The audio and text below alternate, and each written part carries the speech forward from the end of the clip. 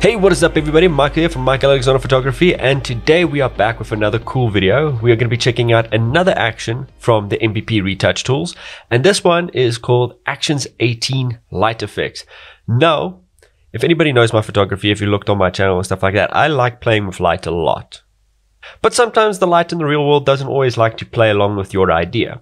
But then there's always Photoshop, so we can always manipulate light a little bit afterwards. But how do you make it look more realistic? Now let's jump into Photoshop and let me talk to you guys a little bit about how to make your light effects look a little bit more realistic and why they might not be working for you. Alright, so the image that we're going to be manipulating a little bit today is this one from a wedding that I shot a while ago. And what I really wanted to have is this big beaming light coming through this door.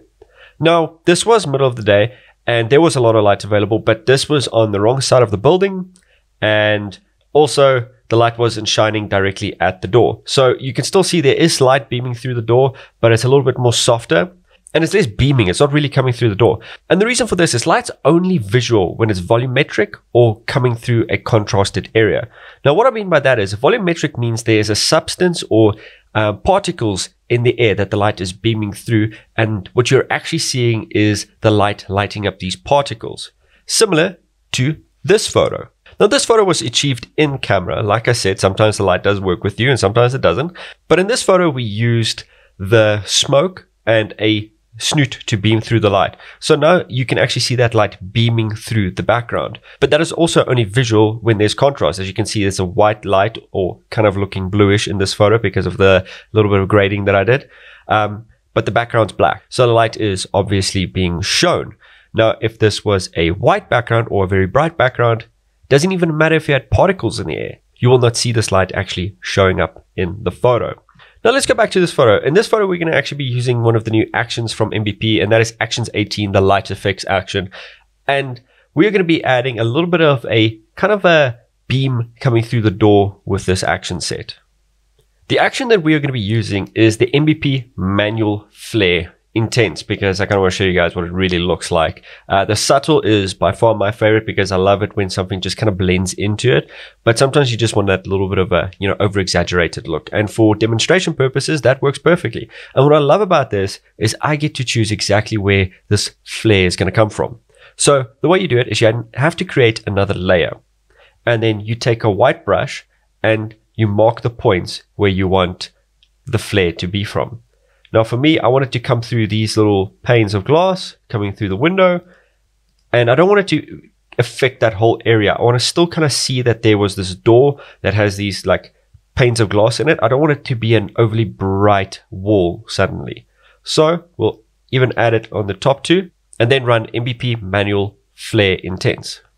And it's going to tell you what you need to do. It's going to tell you that you needed a blank layer that you have painted on. We've already done that, so continue. And then it's going to run all the actions, and boom, and there we go. And what I really love is that it reaches all the way to her face. It lights up the face a bit, making the whole look a little bit more realistic, and that you get to now play also afterwards with the tint, saying you want it a little bit warmer, like, fake that little bit of afternoon sun coming through there. There you go, a little bit more orange, a little bit more heat. And there you go.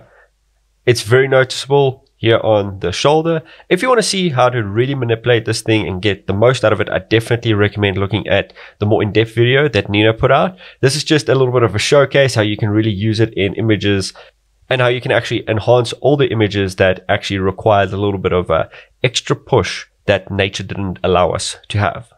And what's really fun is you can still control the light and how much the light is affecting the area afterwards by using the level slider. See if you can look at her shoulder right over here. We'll zoom in. If I push it forward, it affects the area a little bit less. If I take it back, it affects the area a bit more. And the same with the rest. And you can fine tweak exactly what you want out of it. And what's also nice is with the tint, if you need to affect the whole area, let me show you. Zoom out again. We'll close this. You can play with the underlying layer level, and you can add a little bit of warmth to the entirety of the photo, just kind of bringing the whole thing together. You know what I mean? And there we go. We went from a photo like this to a photo like that. giving it that little bit more of an airiness, that little bit more of a bright, sunny, shiny day beaming through the window. Just got that romantic vibe to it. And all of that with a click of a button. This is definitely another one of my favorite action sets that I definitely recommend you get if you're just trying to, add a little bit more to your photos. There's so many more different type of effects. It also comes with a brush set, so definitely check it out if you're interested. But with that all said and done, that is it for today's video. I hope you guys enjoyed this. Hope you guys learned a little bit more about lens flares. Like I said, it's only available in contrasted areas and when it's volumetric. Otherwise, it just looks like you brightened up a certain area of the image. It's all about making it believable when you edit. That is the key to editing properly. But enough of my rambling. Definitely, if you guys have any questions, comment down below, all that jazz. Hit the like button. It definitely helps elevate the video and allows more people to see it. And subscribe if you haven't already. And that is it for me for today, guys. I'll see you next time. Bye bye.